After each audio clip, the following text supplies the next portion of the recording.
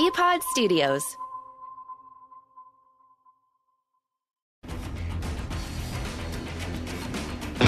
This is Charlie McAvoy. Lundell lined up and just leveled by McAvoy out at center ice. On your home for Bruins hockey, 98.5 The Sports Hub. Zolak and Bertrand get you through the workday at 10. Right now, it's Toucher and Hardy on the Sports Hub.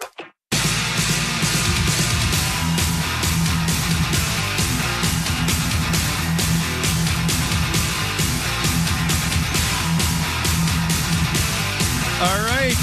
If Hardy had just held his cards a little closer to his vest and done what his gut told him and turned down this gig, he could have been going to Las Vegas, Nevada for the Super Bowl because the middays and afternoons will be broadcasting from there next week. Fred, you're lazy. Why will you not be going there? But the truth is that it's pointless, and I would be being a complete a-hole if I went because you have that. It's not just us. It's forcing other people to get up and schlep to a convention center at 2 in the morning, 1:30 in the morning, because they have to set everything up.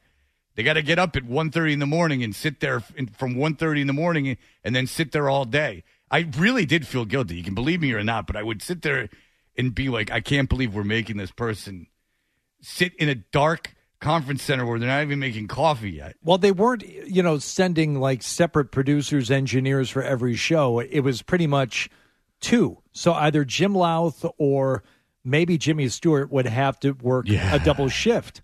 If Felger and Maz were there, then, he would come in and maybe do the mornings. I know Jim Louth did a lot of 8-hour, running the board, which, 8-hour day. How dare you? There's a lot of other stuff to do out there while you're, being a boss and a producer. So those were absurdly long days for those guys when there was another show to sit there and but we'll go to LA, but we'll tape the show and then we'll do the East Coast ones. But I am not. LA's 2 years, 3 years, 3 years. So it's New Orleans next year. Yeah. San Francisco, Levi Stadium. Hello, San Francisco. Yeah, I'm telling you what. Jones. Yeah. Isn't it funny when people used to say San Francisco? That's what people would say. Yeah, I know. It was like Robin. That's Robin Williams. Like, hello, San Francisco. Right. You're like, what? I just think of homeless. Many, many homeless. And aggressive homeless. Yes. Very aggressive homeless. Yes. Well, not like Dorchester slapping your car at 5 a.m. Well, Mass and Cass, baby. Welcome. Mass Welcome and to Cass, Boston. baby. That was my way to work. That's more of a combative homeless as it was- opposed to the San Francisco, chase you down, talk to you, won't leave you alone. Yeah, that type of aggressive homeless. To steal an onion joke, you could tell the guy had some background in nuclear physics, and he lost his mind on acid. He seems like a little too involved with the cosmos to be homeless. You can tell this guy is there's a fine line between doctorate professor and homeless. There is a fine line of genius where overeducated to the point where your brain implodes. It's really a beautiful mind. It's a beautiful. It really is to is. be able to conceptualize this out there stuff. When people start talking to you about dark matter or the universe, and it's almost like you have to open a part of your brain that's closed off. It's people can be so smart and their brains work and it's almost like they've opened up a part of their brain that I don't have access to. Theologians and stuff, people that think about the vastness of the universe or the reality of being and if someone told you how did you get electricity in your house, how do you do it? How did you think of it? How do you think of it? When you take a medicine, how'd they think of, how did that all work? Just getting down to it, it's it takes a different mind. So anyway, on the, East Bay, they started to open up their minds through hallucinogens, and then they wanted to open up spiritual paths in their brains. Yeah. And so I think that you're walking a very, the Tim Leary-esque thin line of unfortunately, the razor's madness, edge, baby. Yeah, it's a razor's edge of am I going to come up with plutonium or am I going to be bugging you? The madness portion of your mind is right next to you the down. brilliant portion. Yes. Chasing you down outside of Starbucks in downtown San Francisco. Yeah, is this going to be an uncomfortable thing going into the Giants game, or is this going to be or is this guy going to be doing a lecture, a TED Talk? It's a very thin line. All right. So anyway, so if you were questioning our not going to the Super Bowl, which I'm sure all of you were dying to get us to go because we had the Jim Gray thing the once, but that was Atlanta, and that was because I wanted to drink with Crash. All right. So we have been offered these. You have. There's a collection of guests we've been offered. Right. And I brought this up to you guys yesterday in our post-show meeting, which goes for hours. This type of show doesn't come together on a whim. I mean, we sit for hours, sometimes into the wee hours, planning the next day's show. And I said, hey, guys, I did get an offer of a guest. So this first one will give you an idea of the type of thing that we get offered here pretty regularly. For stories you may be working on the reported North Atlantic right whale death off the northeast coast of Martha's Vineyard, please feel free to use the below from the International Fund for Animal Welfare. There's a quote included along with a guest offered up saying that at this time, the identity and cause of death of this whale are both unknown. So at that time, they had not ID'd the whale. I would say, wow, that's such a weird thing. But it's not the only weird guest that we get offered. So I have two more here. You know that is a correct one because I shared it with you yesterday. Absolutely. I have two more. You have to guess which one is the real one and which one is the fake one. Are you ready? Can we have some, for your consideration, music, please, Dan O'Brien? Very nice. For your consideration, Deborah Presley Brando. This just sounds like a Northeast Men's Health Clinic.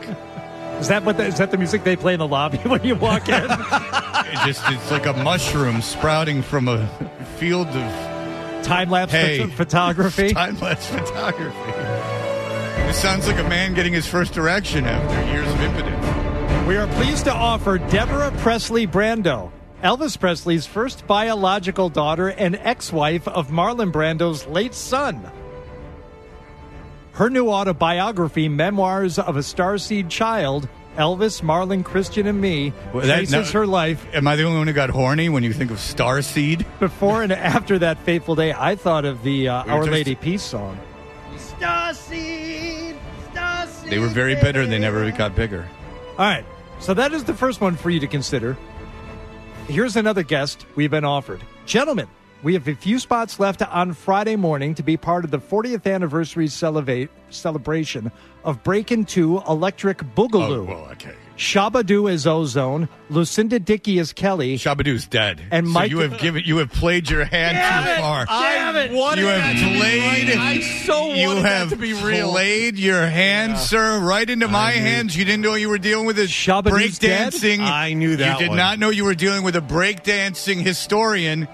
That Shabba-Doo is dead. He is dead. So it is not breaking. No. Indeed, the real guest is the seed of one who? Richard Pryor had sex with Marlon Brando. Every time I hear Marlon Brando, no, if you don't think that this hurts people, the only thing I think of now is that Richard Pryor had gay sex with Marlon Brando.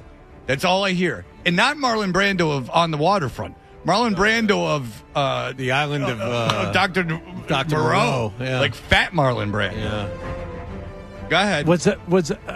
Let me ask you a silly question here.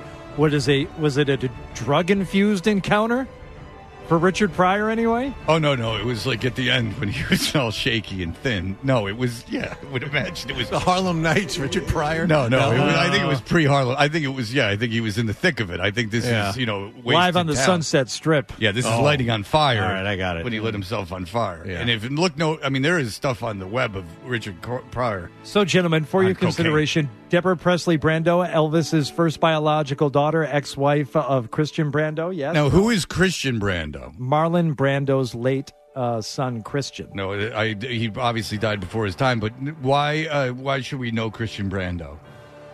Because he was Marlon Brando's son. That's I don't know any other reason to know Christian Brando. Well, it's no Emilio Estevez. She wrote an Who would not take the Sheen name because he did not want the treatment. Are we going to say no to this guest? I think that was a guest that should be out. No, that sounds like one Adolfo would take. All right, a few more here, gentlemen. Shabba-Doo Jones, like I'm some rookie. Jen Drummond. We are offering Jen Drummond following a nearly... She's dead. All of Drummond's childs are dead.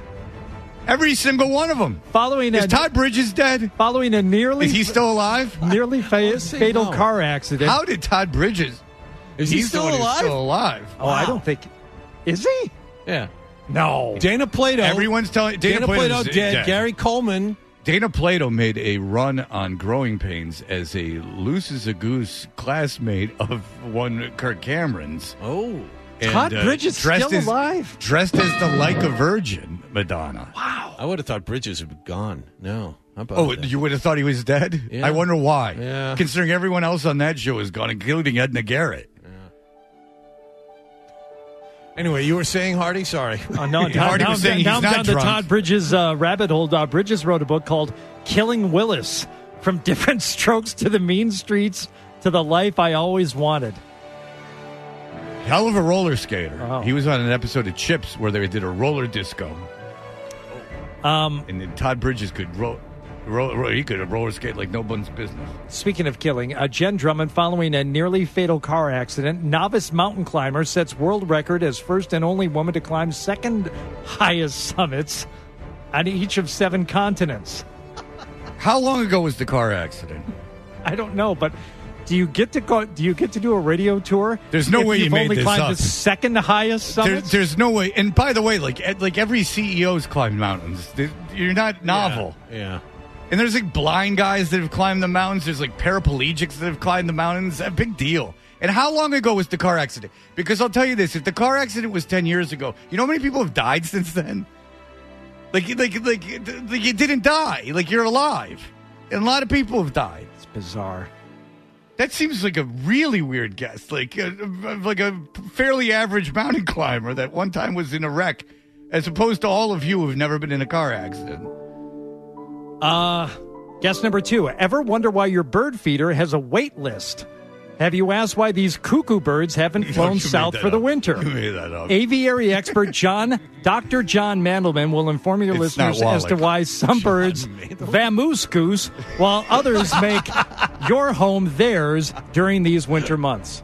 John, that's fake, isn't it? Yeah. You would know. Yeah. You haven't heard the third one yet. Oh. No, John would know if that bird expert, because he would have at least called John.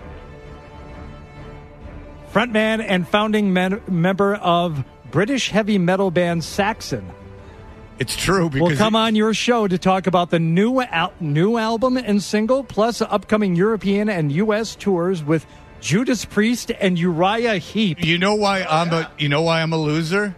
Not only did I know Shabba-Doo Jones was fake, I know this is true. And I know it's true because Mike Lockhart heard the singer from this band on the Eddie Trunk show 2 days ago. Just talking about that. That is true. Damn Right. it. That was in the big post-show You can't, meeting. if you question this show and the work of this staff, but I knew Shabba-Doo Jones was dead, Yep. and Mike Lockhart knew that the dude from Saxon not only is doing press, but he was on the Eddie Trunk show Yep. 2 days ago. That's right. And who still listens to Saxon? Chris Rucker.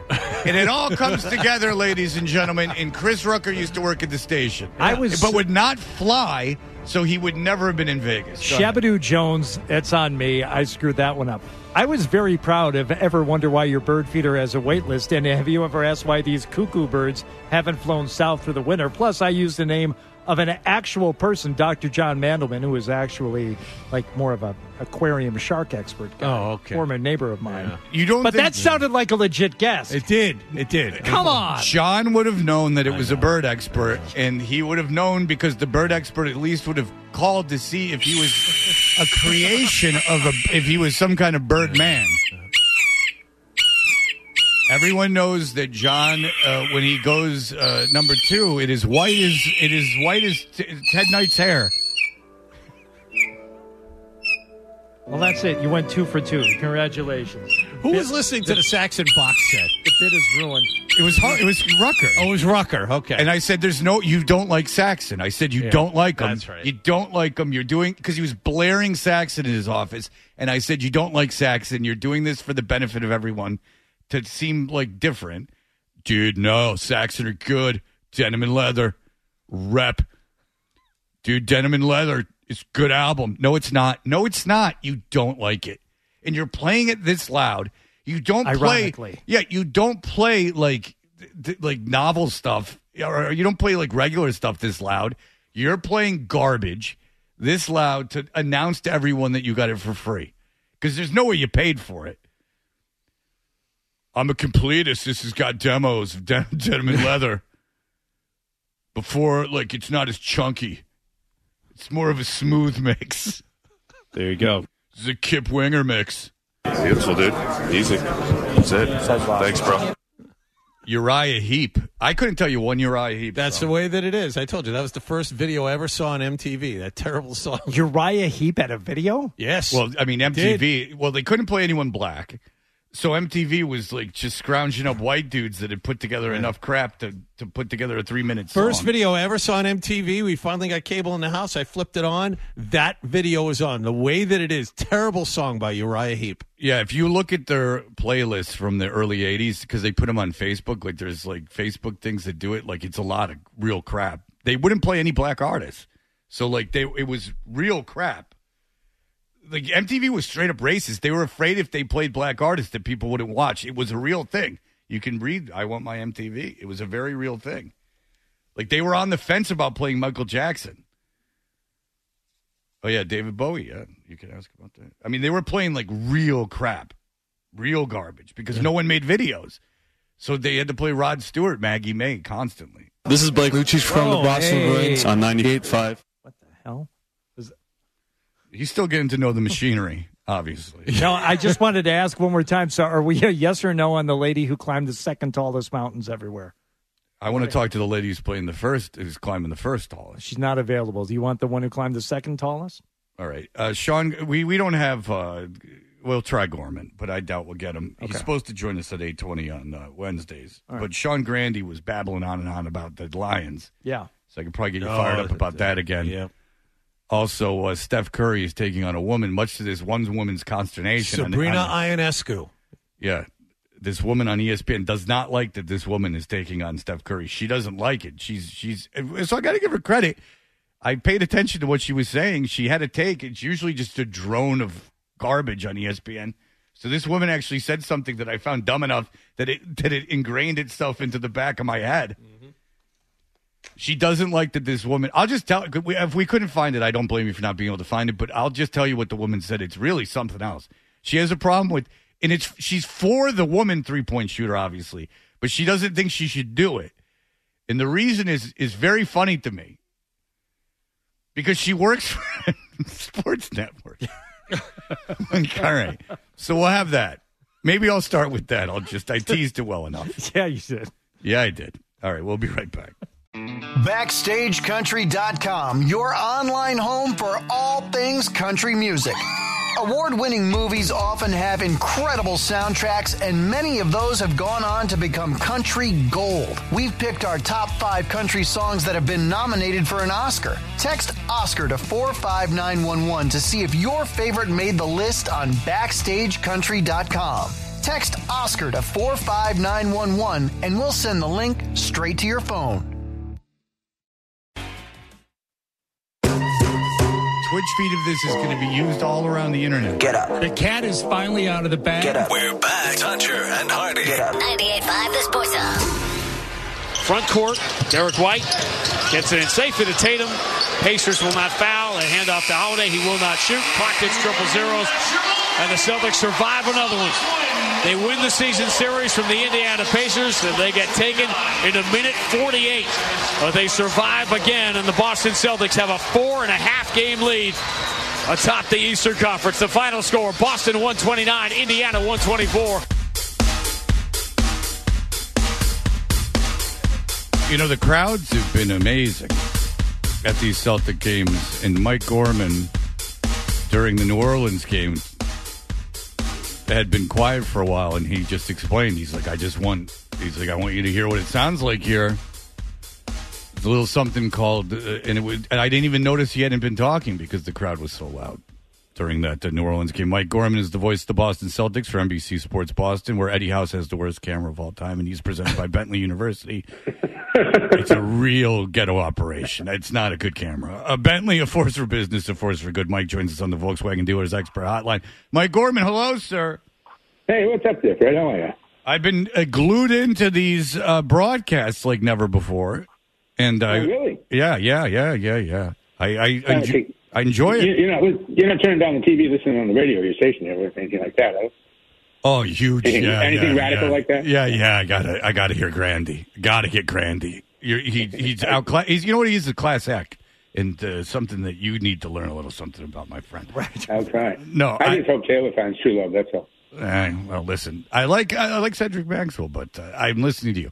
But the crowd was unbelievable. I do want to ask you something though, because the New Orleans game, Zion Williamson. I don't know if I'm the only one fascinated by this, but I don't care. My son was too, actually. Have you ever seen a basketball player that winded this time of the season during a regulation game? Like, was that as odd to you as it was to me? Yeah, it was. He was. They used to have this thing, guys who stand there, bend over the waist, and pull their trunks down a little bit. That used to be the sign to the coach. I need to come out. Zion was running by the bench yelling, "Take me out of here!" He wasn't even going to bother with any shortcuts. He reminded me of, and date myself, when Charles Barkley first came into the league. I used to call him the mound of rebound. He's the closest I've ever seen, because what's his name? Zion's not that big. He's not that tall. He's probably 6'7", but he's 280, 290, and that's really, and it's not 290. He's not Oliver Miller. He's probably got about a 36-inch waist, and his shoulders go on forever. And he just takes the ball. If he can get it inside, get you on his backside, forget it. Just absolutely forget it. There's nothing you can do about it. I did think there were a couple of guys I thought were gas. I thought Rick Carlisle's players were gas last night, too. I couldn't figure out what he did by playing.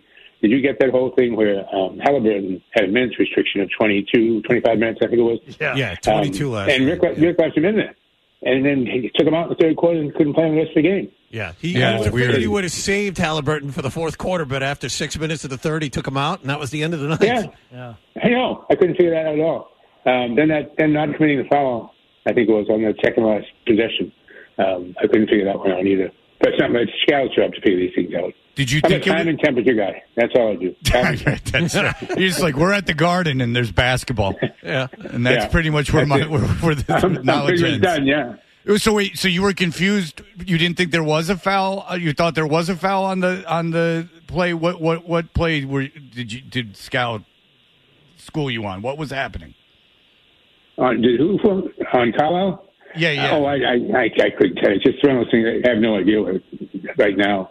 So I have one of those heads that the ideas go in one side, come out the other, and they don't stick it off. I have no RAM. You're talking about that replay at the end of the game that took forever, where they were looking for that foul call. Yeah, I never know what. First of all, I never know what they're really looking for. Number two, most of the time, and they didn't have last night. They usually have a red light and a green light, whether it's a scoring thing or a foul. Yeah, and now they only had one light last night, so you never could tell what it was when the light went on because the other guy didn't work. Yeah. So Garden failed you. Well, but anyway, it was. I just I can't remember, to be honest with you. I can't. All I remember was that Rick made that call at that second last possession of the game. I'm like, why are you letting Holiday go to the free throw line? Right. He makes 2 free throws, the game's over. And he did, and it was. But they're fun to watch, that team, because they'll score 120 points on you no matter what. And they'll run up and down the floor. There's a lot of teams I think I'm seeing right now that I'm thinking would be more of a factor. The Clippers, for instance. The Clippers are good, and they are big, and they are strong. One of the things that hurts the Celtics, I think, a little bit, Porzingis has definitely helped. But we're not a big, brawny team. We're a 6'5" and under team. And that's an exaggeration. Joe Gamatic is making that, but they're just we're not big. These other teams come in with like 3 guys on the front line with 7 feet. We got like Al, who's like 50 years old, trying to hold a quarterback out there. So this is going to be interesting come playoffs. Jason Tatum needs to get hot in game 1 and stay hot for 2 months. Are you on the playoffs last? Are you surprised by how good the Clippers are? It didn't seem like that collection of players. Do you think that they have a chance to contend for a title? That collection of players, Harden, and it seemed like there was, Westbrook. First of all, Ty Lue's a really good coach. He understands guys. He's a player's coach in the true sense of the word. That he was the best card player on the back of the plane for the years that I was traveling with the team. And he's one of the guys, and he's very, very good at what he does, number one. Number two, Paul George is one of those players who for whatever reason, I've never seen him play live. Scott and I were talking about that on the air the other day. He had never really seen Paul George play live. He'd seen him a million times on TV, but not live. He is a very good player. Kawhi seems like he has decided he's going to be Kawhi again, and he's taking over games in the fourth quarter. And you bring guys like Westbrook off the bench who still has some game left in him. So, yes, and to answer your question, I think next to Denver, they're saying right now that LA and Denver would be the playoff in the West to get to the final. You know, Fred mentioned earlier that, he's been glued to the TV, and I have too, because part of it is Mike, these games end up being compelling when you think they won't be. Last night, Celtics scored 81 in the first half, and, we were talking 30 years ago, if you told us, not even 30, 10, 15 years ago, a team scores 81 in the first half, that game is over. They can bench their starters in the second half. But Pacers, as Wallach pointed out earlier, a team that never stops playing. They're always in it. And there's something about this Celtics team, as good as they are, they do allow teams to get back a little too easily. I saw it last night. I agree with you. They allow teams back in. Usually it's the third quarter. They allow teams back into games, and they have to really rally to pull them out. Now, for us in television, it makes for great TV because people who didn't plan to watch the whole game at half now find themselves watching on the edge of their seats with 3 or 4 minutes to go. There was a stretch 2 or 3 weeks ago, maybe as much as a month ago, where we had Detroit and somebody else back-to-back, not back-to-back, but 2 games in a row that week. And it turned out to be 2 of the best games of the year. Yeah. In terms of competition. The Celtics are going to be tested the rest of the season. They still are. They walk around with this attitude that they are the best team in basketball because it says they are. And everywhere they go, it says they are. And I'm not saying that they don't have big egos. All those guys have big egos who play for every team. You can't play professional sports. You don't have a big ego. But they are everybody's got them circled on the schedule is what I'm trying to say. So they face the best the team has to offer every single night on the other side. And in the meantime, teams like the Knicks are starting to slowly creep up the standings behind them. Knicks are the best team in the NBA, I think, for the month of January. All right. So they've won 8 in a row. They're in third place in the East. I have to ask Mike a question. Mike, you think LeBron James is the best player of all time? No one is debating you on that right now. What I'm asking you is this. Well, I was hoping you would ask me like that. But there is a sentiment in basketball circles that it's time for the Lakers, who are under 500 right now. Mm-hmm. It is time for the Lakers to part company with LeBron James. As someone who is such a fan of LeBron James, do you think this is the right move for the Lakers? I'm not such a fan of LeBron James.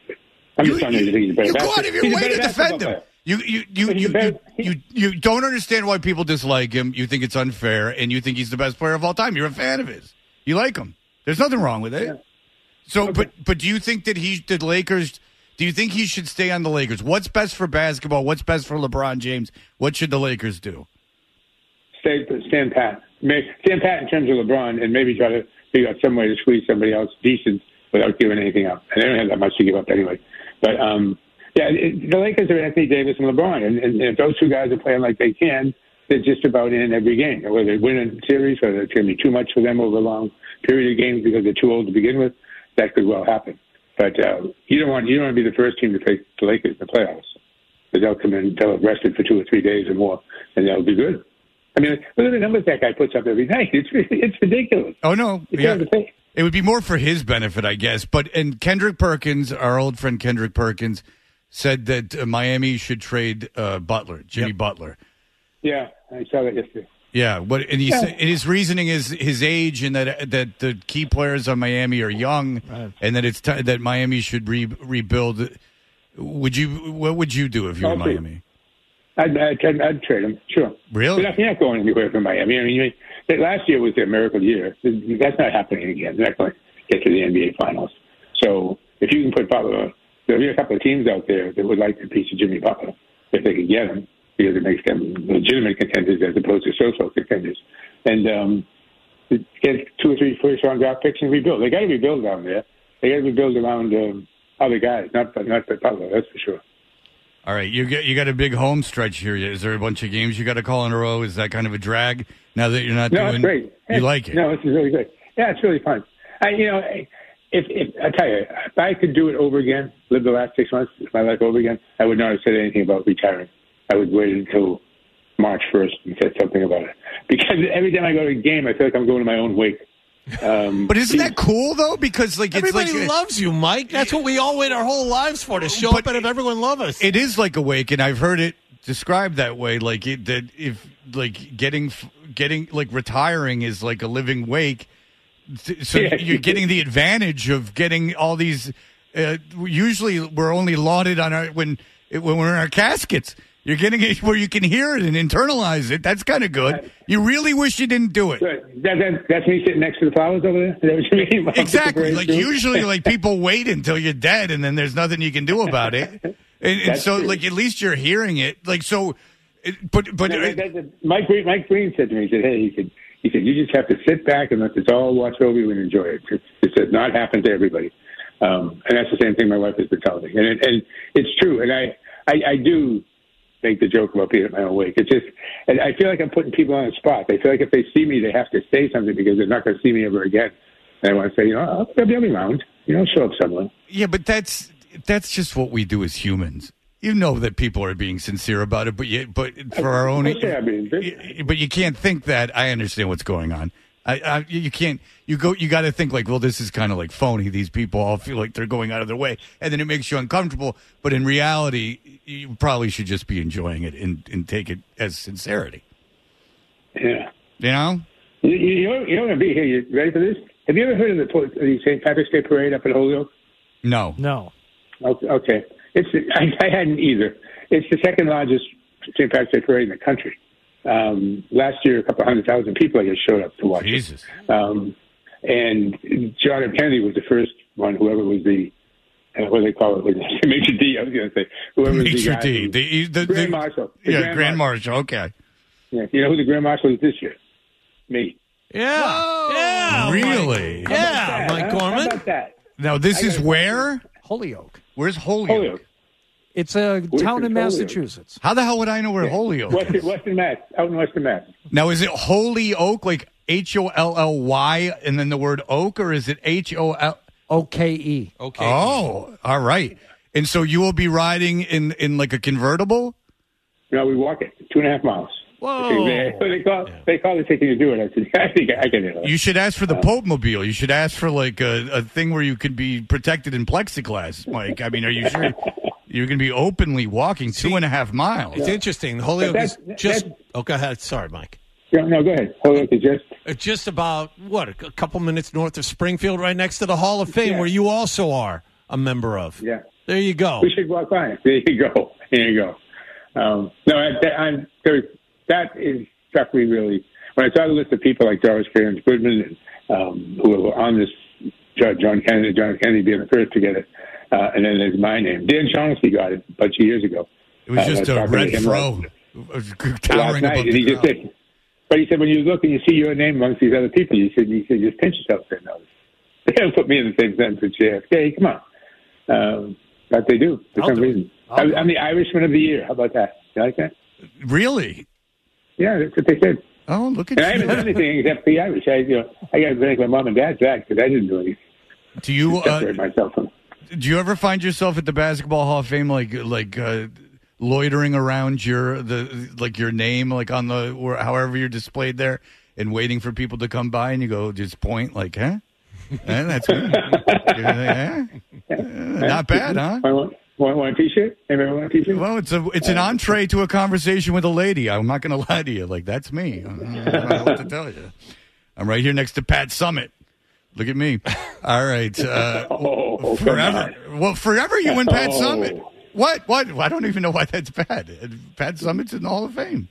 All right. When I think of what I first heard when I turned on the radio at 6:45 this morning, and now we got Pat Summitt. We better get off before we get in real trouble here. He heard the Ionescu conversation about the 3-point contest, is what he's talking about. Oh, yeah. Well, I was talking more about Taylor Swift. Okay. Yeah. All right. Mike Gorman. Big stretch of games for Mike here as he is calling this stretch of home games. Mike, we appreciate everyone watching on NBC Sports Boston. It's always a pleasure, sir. See you, Fred. All right. Take it easy, Mike. There you go. Mike Gorman. I don't know what he's talking about with the lady thing. Why is Pat Summitt bad? Does anyone know why that's bad? I don't know. It's the first Hall of Famer I thought of, to be honest with you, was Pat Summitt. They let everyone in now. Weber's in. That does seem like an odd choice. That's the first one you go to. The pantheon of everyone who's played basketball, you chose. Where do my parents coach? You were taking a shot at him being in the Hall of Fame to begin with, and it's like, oh, here's the caliber of. Okay, where do my parents live? They live in Knoxville. Yeah, so Pat Summitt is the first name that came into my head. For the Basketball Hall of Fame. I swear to God, it's weird, but Pat Summitt was the first name that came into my head. That's how not sexist I am. Look at you. How sexy. So your own...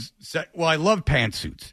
Give me a nice... Orange burnt orange pantsuit. Very plain. Oh, and really, really cut that hair. And just be loud and mean in a pantsuit and stomp around. Perhaps my face. Hi. Tell me I'm garbage. All right, we'll be right back. BackstageCountry.com, your online home for all things country music. Wondering who made our list of the top 5 all-time queens of country music? Did Carrie Underwood make the cut? Find out now when you text Queens to 45911 and scroll through the list on BackstageCountry.com. Text Queens to 45911 to see the talented artists who rounded out our top 5 list. Dutcher and Hardy, the reviews are in. I got to say, I don't want to talk about you. Give me about 5 minutes of my time. Hear what he said. Now more of on the Sports Hub.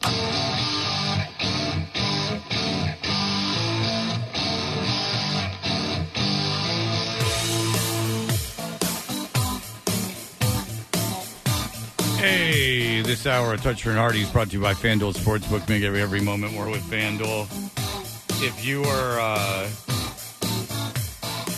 wondering what John was talking about when he was talking about the three-point contest, I actually have a quite progressive take on this.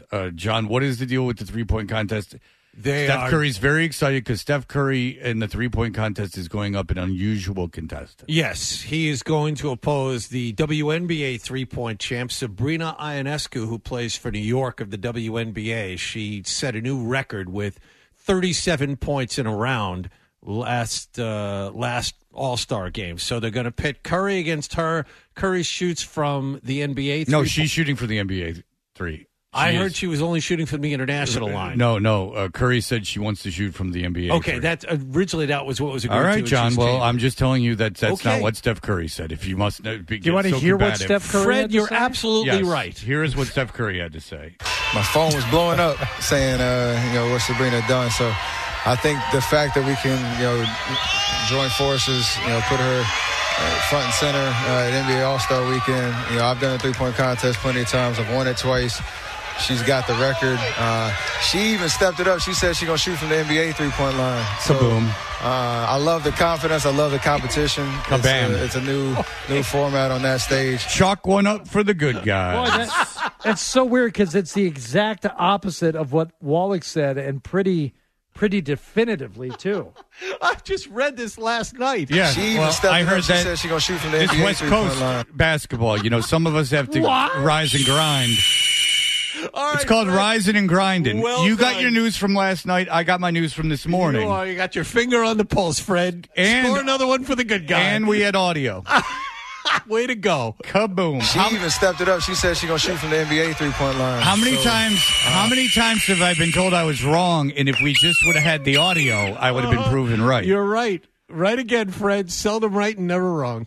All right. Did we find the audio that I'm talking about? The lady. Okay, I didn't figure we would, but there was an ESPN correspondent, and the woman goes, "I'm usually not one here to triumph women's rights." But she's like, why does this woman, I don't even know her name, why does this woman have to do the three-point contest? She has nothing to prove. And my response was, well, so someone would know who she is? Or that she has set a three-point record. She's living in anonymity. Like she might as well have been at the Y in Chestnut Hill or Wells Avenue Y shooting three-pointers. No one knows that she hit 25 or 27. Her being in conjunction of even just doing this has informed me that she is doing the thing. And she goes, and I'm afraid of like the discourse if she loses. Huh? Yeah. Well, what if she doesn't lose, which is a very real possibility? Why would she lose? Why would you assume she's going to lose? How is a 3-point contest in this is not something where Steph Curry is like genetically engineered. Like, I guess he has an advantage in strength, but like she should be able to shoot 3-pointers as good as Steph Curry. And what if she loses? Who cares? What if she wins? Yeah. The WNBA, the max salary in the WNBA is $250,000. I would think the WNBA wants as many eyeballs on this woman as possible in the hopes that more people would actually watch the product. In fair, this is the best thing that has ever happened to this woman in terms of a money-making potential. I mean, it's bigger than anything she ever did in college. It's bigger than anything she ever did, certainly in the WNBA. What makes easy. Now you're just playing any old Vagisil ad to try to. I mean, I was looking for the woman saying that Sabrina Ionescu has nothing to prove, and of course she doesn't. But this is the thing where we get back to athletes doing something. It's not enough to do something once. Steph Curry said it in his clip there, right before he said that. Wait, did he say that she was shooting from the NBA line or from the internet? I forget which part it was. Now I can't even play this thing. Everything's jammed. Jesus. This is crap. Well done. It's ruining your jokes. It's ruining everything. No, but the point is, if you do it, everyone wants to see you do it. I didn't see you do it. It happened in a WNBA competition, so now we would like to see you do that too. And even if you fall short, okay, you're losing to the best shooter of all time. There's no shame in that. Why does she have to do it again?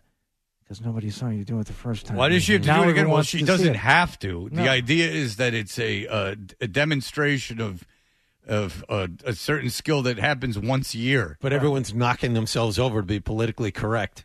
And say, have to protect the women, the fairer sex. No, actually, we prefer to treat them equally. Well, I found her point interesting because she was saying, I usually am not one to like white knight basically for women, but why does she have to do this? And I thought that was an interesting way to phrase it because it's like, well, she doesn't have to do it. The idea is this is the greatest thing that's ever happened to her. She's being forced at gunpoint. So if you want to get to the broader thing of like why, no pun intended, the broader point of like why she did this for the WNBA and no one cared, I don't know what to tell you, but that's the way that life is, and this is going to make her a lot of money because she's going to get in front of a lot of eyeballs, and then that means that she can sell a lot of products, which means that people are going to give her a lot of money relatively to talk about their products. Like if I'm her shoe company, I'm sure she's got some kind of shoe deal.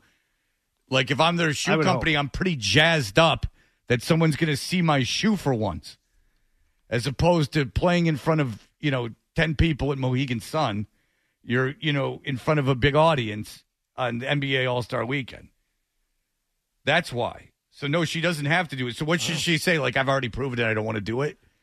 Like, that would be kind of like a garbage thing to do. She has her own shoe line. I had no idea. No, listen. There you go. I can only imagine the billions of dollars being traded around for that. Dave Richards down at the Senior Bowl. Your future quarterback might be playing in it. We'll talk to him in just a moment.